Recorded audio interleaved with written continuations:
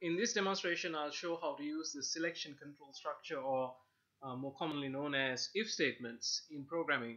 So the first thing you have to do is create a new project or a Java project under Eclipse, because that's what we are using in this series of demonstrations. So I will call it if demo, keep it short, say finish, and I will add a new class. I'm showing these early steps also because most people are new at this stage. So you right click on source, say new, and add a class.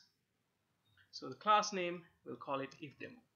Again, these are not the best names for object oriented classes, but we are just showing abstract concepts. Remember to click public static void main, saves you the trouble of typing a few things. And I also didn't add a package name. That's because that's not the focus of this exercise. So I'm going to remove this comment because I personally don't like to keep it there, but there you can leave it. So what is an if statement? An if statement allows you to perform instructions or statements in a way that is different to going from top to bottom. So that's why it's also called selection. You can selectively do things. So let's try to compare two variables. Let's say I have an integer called num1, and I create another integer called num2, and I might assign a value called let's say put value 4 into num1, and num2 I want to put value 7. So the next thing I want to do is I want to print out which value is larger. So now this sort of thing you can't do without selection or if statements. So how does an if statement work? Fairly straightforward. You say if, and then you put the question or the check that you're performing um, inside brackets of the if statement. So that is the condition. So we say if num1 is greater than num2. So you can see I hit enter, and I can open and close brackets like this. So now I should put this open bracket on the same line as the previous line, because that's how I have done it, or this is how Eclipse is set up to do it. You can put it on the next line, but in that case you have to make sure all open curly braces are on the line below. Little detail. Anyway, so if num1 is greater than num2, then I can simply say system.out, and it's looking things up for me again, but I know exactly what I'm typing. So to create to print something out, you say system.out dot, we don't need this, okay, system.out dot print, and there we go. So print ln, and we can say num1 is larger, okay, and we can then check if num2 is greater than num1, and so remember to close the bracket. So the other check I want to perform is if it's the other way around. If num2 is greater than num1, I of course print num2 is larger. Alright, so now these two are not connected. These two if statements are not connected in any way. The things you have to remember, you have to have this open bracket and you have to have this closed bracket. What that means is if this is true, only what's inside the body of the if statement will be performed or executed. Now, those of you who are familiar with Java might say, okay, you don't need the curly brackets because you only have one statement. That's right. We're not going to go into those details right now. Just want to show how to get something running. All right, so let's run this, and it says, we'll say okay, and doing its thing, and um, we don't get an output. Oh well, now we get an output. All right, eventually. All right, so num2 is larger, and that is expected because 7 is larger than 4. Now that is if you're having a sequence of if statements. Now we can also check to see if they are equal.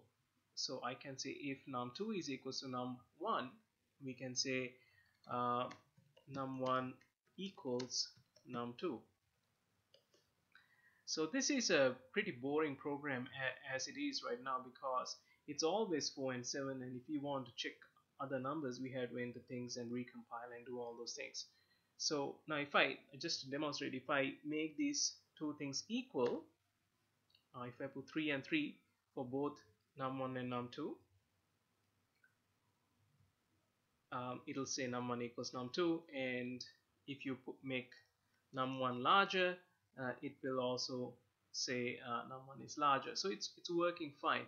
So what happens is only whatever that's true, whatever question that is true, uh, is so the code under that if statement is performed. The other ones are checked. So if num1 is greater than num2, like it is in the case right now, 6 is larger than 3, then it will say num1 is larger. Then it will check, is num2 greater than num1? Because it can't be both at the same time, this is not done.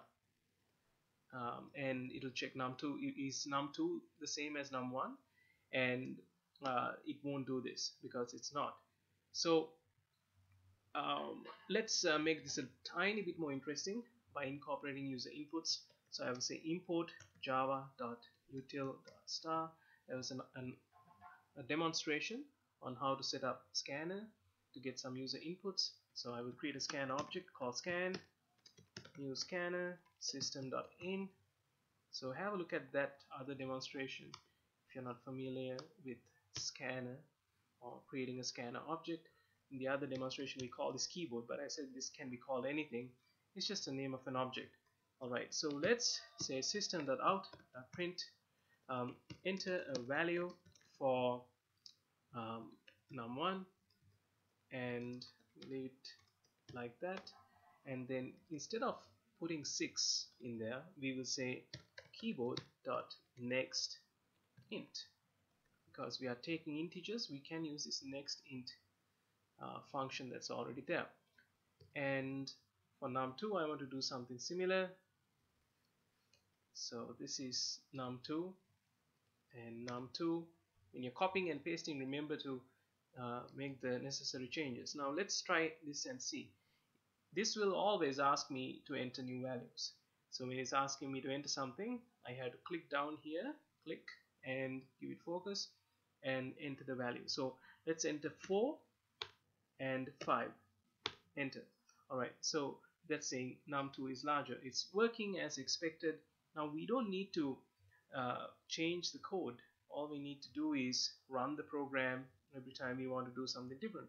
Let's try 7 and 3, and there you go. So that's a quick demonstration of how if statements work.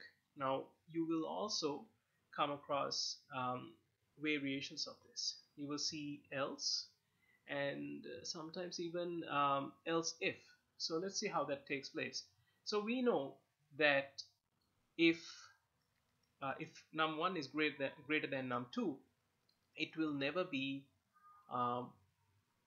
the other two, right? It can only be one of these three things. So we can say else, and we can say else and if. So we can put the else and if on the same line, and I will just make the changes to the code as necessary. Okay, so I will explain this in a second. Alright, so let's see what we have now. What I have written here is I'm saying if num1 is greater than num2, then we say num1 is larger, and we say else if, so else first. So if it's not the first one, then we ask another question. If num2 is greater than num1, then we do the second one. And then if that's also not the case, that's what this else is about, then it means that num2 is the same as num1. Now we didn't need to perform another check here. That is one of the benefits here.